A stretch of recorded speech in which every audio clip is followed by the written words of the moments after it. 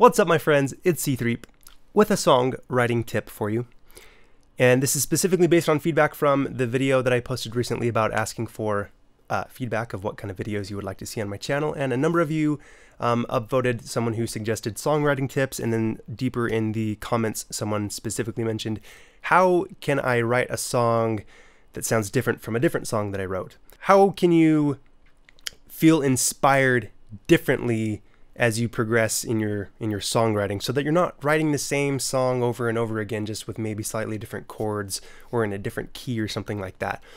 And just taking a look at the example of some of my songs that I've uploaded to YouTube. So I've got Let It Snow, which is a kind of a pop punk alternative rock song, very straightforward, distorted guitars, in your face drum beat. The I Need Air song that I recorded in the car, very similar vein as Let It Snow. Just guitars in your face, upbeat, alternative rock sound.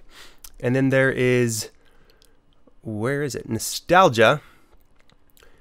This is a song that has a very different feel to it. It's very piano heavy, a slower beat. It's got some more thought out guitars as far as the notes that they're hitting. They're very deliberate, slower notes. There's very few moments where the guitars are distorted. So just overall has a different feel. And in fact, the first, if we go way back in time, one of the first videos I had on my channel, Autumn Birds. In fact, I remade it a little over a year ago, but if you scroll to like my very first video, essentially 4 years ago, I made a song called Autumn Birds that had a different feel to it. So what makes them sound different? To cut to the chase and tell you, it's that I was listening to different types of music at the time that I was writing certain songs. A lot of the songs that I write, I can pinpoint the exact song that inspired me to write a song that I wrote. Whether it was a very simple chord progression with a beat, and then I took that and ran with it and made something entirely new, or the tempo of the chorus with a lot of its beat and chord progression, like those kind of things inspire me to write a particular song. So I want to I'll go through a couple of these songs here and tell you what song I was listening to when I was inspired to write a particular song that I ended up writing. So let's go back in time. Let It Snow.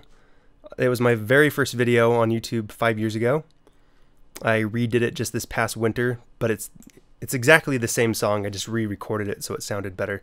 So let's listen to it for half a second.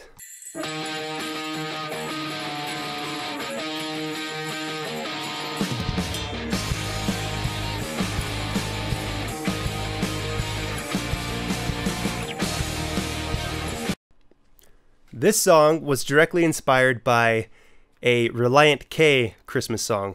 And the only similarity was that it was a Christmas song and that it had the same, kind of the same guitar rhythm.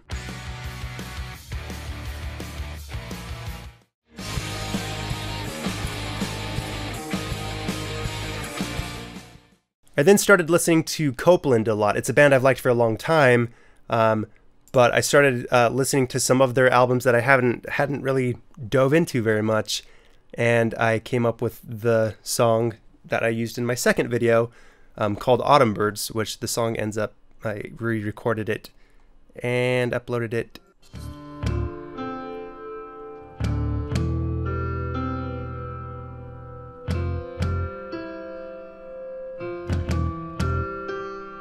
So that rhythm was directly inspired by a Copeland song.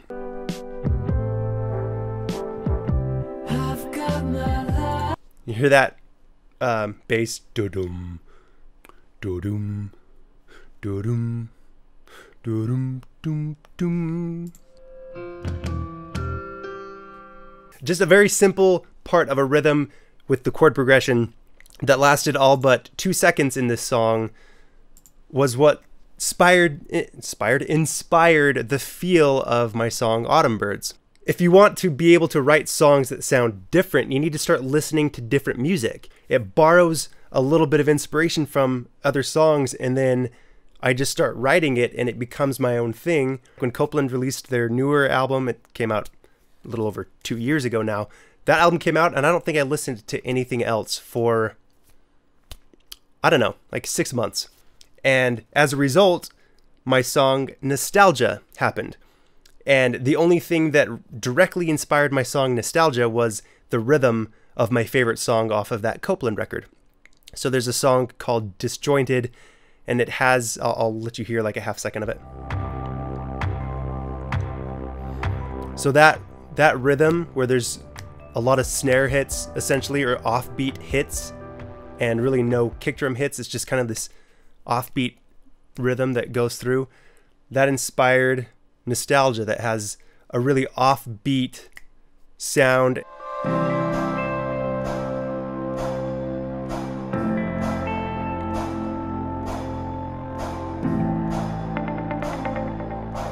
Another song that I wanted to mention is one called Maritime that I uploaded a couple years ago.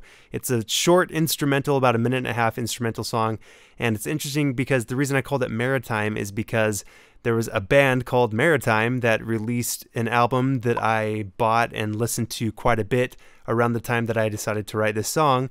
This song just has kind of a similar feel to that whole album.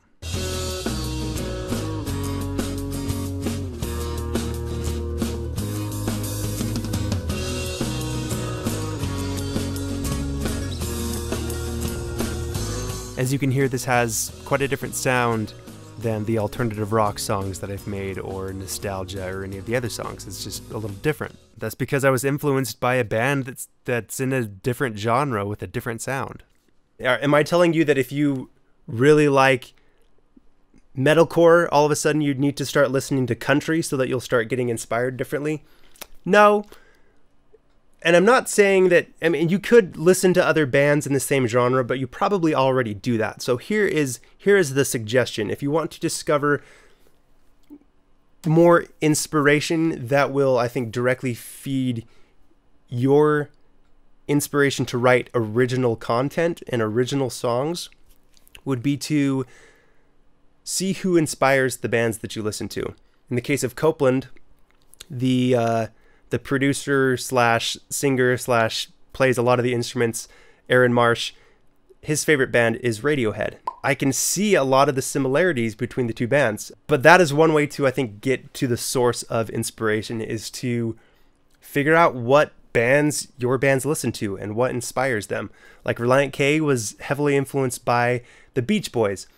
Haven't spent a lot of time listening to the Beach Boys, but a band that's similar to the Beach Boys and was around the same area is the Beatles, and everything is influenced by the Beatles. So basically, this video, the answer to all life's problems is just listen to the Beatles and you will be directly inspired to come up with something original. That's not actually the point that I'm trying to make in this video. I think I've made the point. Figure out what bands you like. I'm sure you know the answer to that. And then look them up on Wikipedia, watch interviews, figure out what bands inspire the bands that you love, and listen to those bands.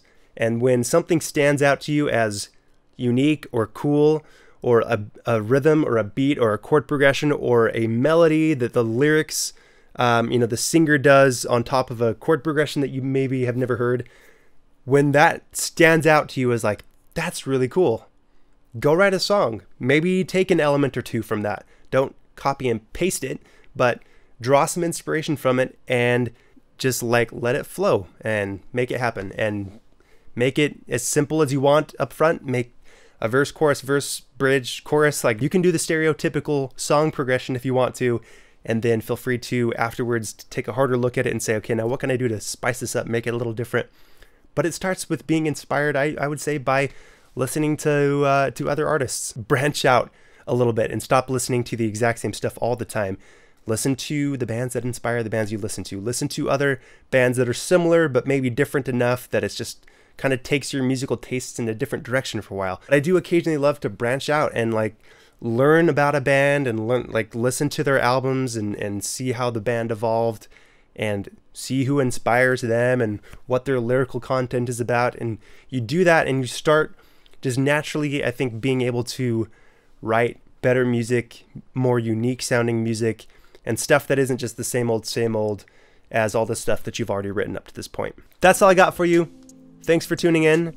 Please let's have a discussion below. If you've got other songwriting tips, or if you found anything particularly helpful, or if you would just like to simply add something to what I've said, or something stuck out to you that you want to share your bit of knowledge on, let's have a little discussion down there and talk about it.